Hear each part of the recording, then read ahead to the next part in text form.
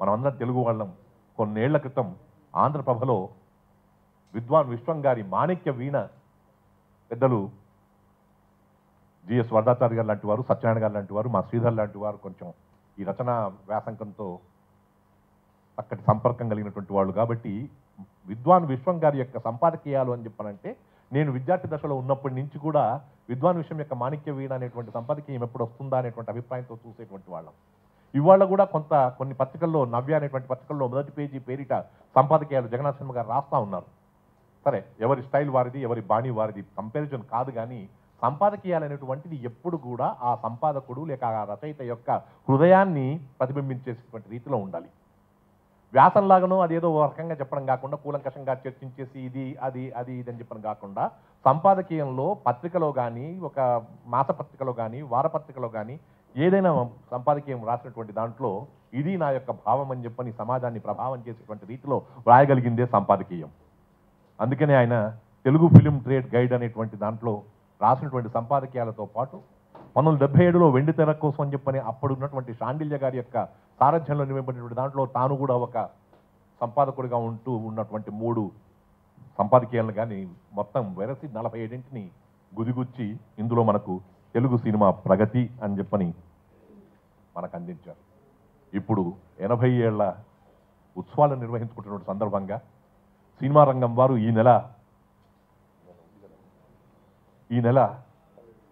21 నుంచి 3 రోజుల పాటు, 3-4 రోజుల పాటు, 5 రోజుల పాటు, 20, 21, 22, 23, 24, 5 రోజుల పాటు చెన్నైలో సినిమా రంగపు ఉత్సవాలు నిర్వహించుకుంటున్న దానికి దృష్టిలో పెట్టుకొని ఇవాళ్లే పెద్దలైనటువంటి రామానాయుడు గారు, రాజేంద్ర ప్రసాద్ గారు, జమున గారు వీరందరి సమక్షంలో, మనందరి యొక్క సమక్షంలో ఈ తెలుగు సినిమా రంగ ప్రగతి అనేటువంటి గ్రంథాన్ని వెలువరించినందువల్ల భగీరథ అంటే ఏమిటో, భగీరథ యొక్క భావం ఏమిటో, ఇవాళ ఉన్నటువంటి సినిమా రంగం యొక్క విశిష్టత ఏమిటో, సినిమా రంగంలో ఉండేటువంటి పరిస్థితి ఏమిటో, నిర్మాతల మండలి యొక్క కర్తవ్యం ఏమిటో, ఇంటర్నేషనల్ చిల్డ్రన్ ఫిల్మ్ ఫెస్టివల్ అనేటువంటిది ఎందుకోసం నిర్వహింపబడతా ఉందో, ప్రతి 2 ఏళ్లకు ఒక్కసారి నిర్వహింపబడేటువంటి ఈ చిల్డ్రన్ ఫిల్మ్ ఫెస్టివల్ వల్ల ఏమి సాధించుకుంటున్నామో, అసలు సాధించుకున్నామా మనము, ఇది తద్దినం పెట్టాల్సిందేనా అనేటువంటి రీతిలో ఆయన పిల్లికి గంట కట్టేదెవరు, గంట కట్టిన తర్వాత దాన్ని వాయించేదెవరు అనేటువంటి రీతిలో రాసినటువంటి సంపాదకీయాలు చాలా గొప్పగా ఉన్నాయని చెప్పని నేను మనసారా భావిస్తూ, మిగతా భాషనే కాదు,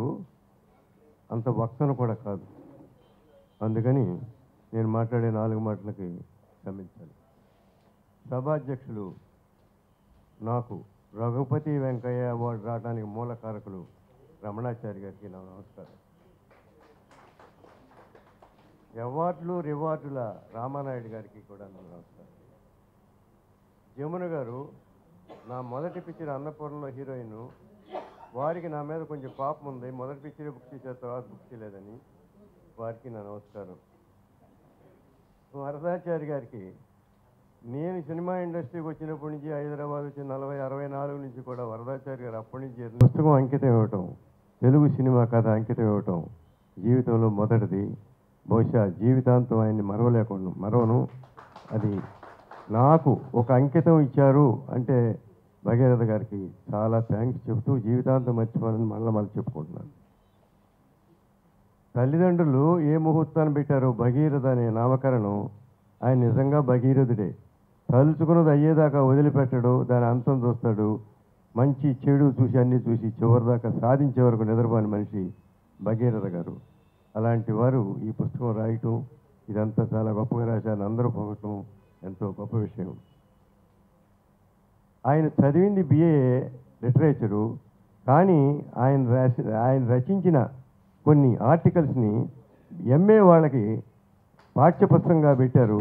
అంతకు మించి ఆయన గురించి, ఆయన గొప్పతనాన్ని గురించి, ఆయన రైటప్స్లో ఉన్న శక్తి సామర్థ్యాల గురించి వేరే మాట్లాడాల్సింది అంతగా గొప్పగా లేదు. దైవ సన్నిధానానికి అడ్వైజర్గా కూడా ఉన్నారు. ఎన్నో విధాల సహాయం చేసి దైవ సన్నిధానం ఇంత దూరం వచ్చిందంటే, ఇంత పాపులర్ అయిందంటే ఆయన ఎంతో పబ్లిసిటీ, ఎంతో సహాయ సహకారాలు ఇచ్చారు.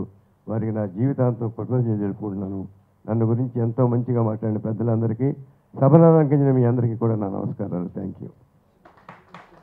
అయితే నేను జర్నలిజంలోకి వచ్చిన తర్వాత